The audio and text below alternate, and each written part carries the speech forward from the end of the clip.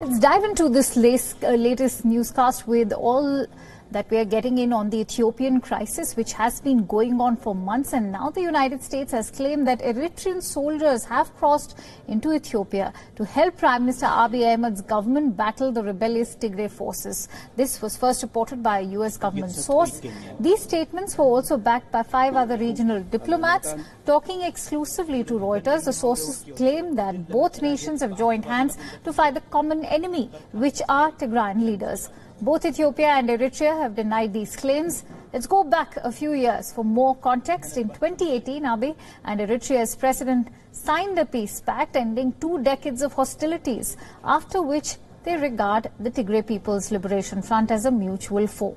Coming back to the present, local report suggests that thousands of Eritrean troops have joined the conflict during the last month of fighting. The Tigrayan forces have also admitted to rocketing the Eritrean capital, Asmara. Now, these sources have presented solid evidence to back their claims. Evidence of Eritrean involvement cited in the U.S. view of the month-long war includes satellite images, intercepted communications, and anecdotal reports from Tigray region. A U.S. government source has also confirmed Washington's growing consensus, which went unreported, but matches accounts by some residents, refugees, and even TPLF leaders. And so the big question is, has Eritrea entered Ethiopia to assist the Ethiopian troops? The U.S. government source said, and I'm quoting here, there doesn't appear to be a doubt anymore. It's being discussed by U.S. officials on calls that the Eritreans are in Tigray, but they are not saying it publicly.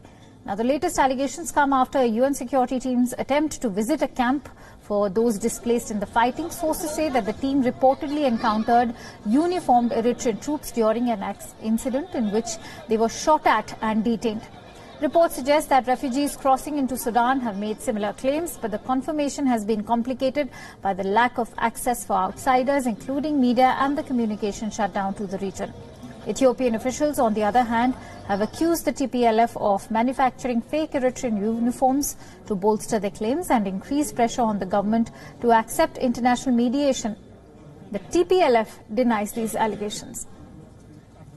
For more details, let's quickly go across to our WION correspondent Coletta Vanjohi, who is joining us live from Addis Ababa with more details. Coletta, thank you for joining our broadcast. Now, Washington views Ethiopia as a major ally in the volatile Horn of Africa, but accuses Eritrea of severe rights abuses. So will the latest reports now prove to be a policy predicament for the United States?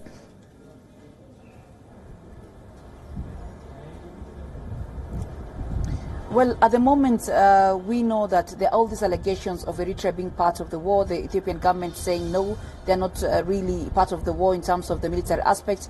But we saw the Prime Minister thanking Eritrea for being a brother in this struggle, for being good neighbors. But I think what's the major concern right now is we are seeing a tussle between the United Nations and the Ethiopian government, where the UN has said that their officials were shot at when they went for an assessment in the Tigray region. The government admits and says that's because it was part of a kind of negligence on the part of the United Nations staff that refused to stop at 2 checkpoints.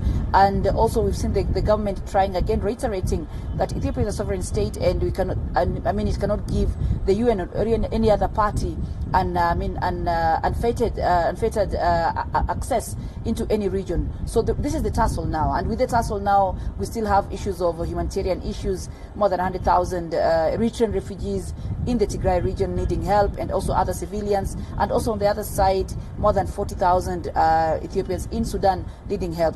So despite the fact that there's a push and pull, accusations of Eritrea being part of the war, the government refusing, but the humanitarian aspect is what is now standing out more. Right, Coletta. Having said that, we cannot deny that these reports are also being backed in terms of claims being made by U.S. diplomats. Do also run us through Ethiopia-Eritrea ties, which are believed to be mostly icy, till at least Prime Minister Abiy took office in 2018.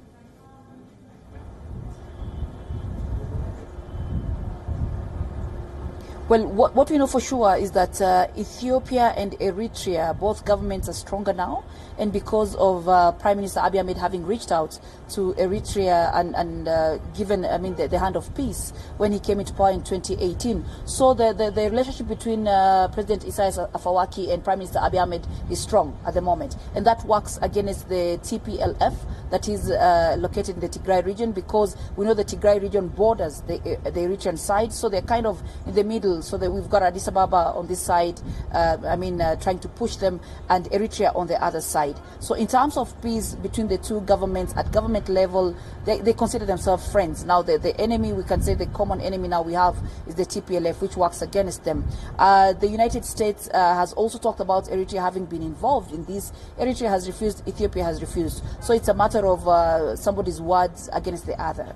Right. Having said that, Ethiopian officials have accused the TPLF of manufacturing fake Eritrean uniforms to bolster their claims and increase pressure on the government to accept international mediation. This, of course, is a claim that the TPLF has denied. Is it even possible to verify such claims since communication is down?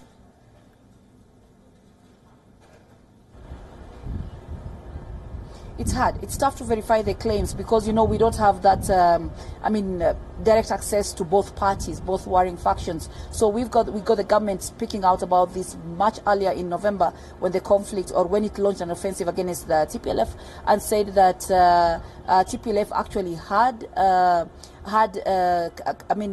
they were manufacturing their own military uniform, which was supposed to work for them. But on the other side, TPLF has refused. And now we've seen Eritrea saying that they do not have any forces inside Ethiopia. So it's hard to verify the claims in a situation whereby information, we don't have access, media does not have much access. Now we know the UN doesn't have much access. We are hearing just what the government is saying and maybe what the TPLF says. Verifying is really, really a problem because access to information is a challenge. Access to information remains a huge hurdle.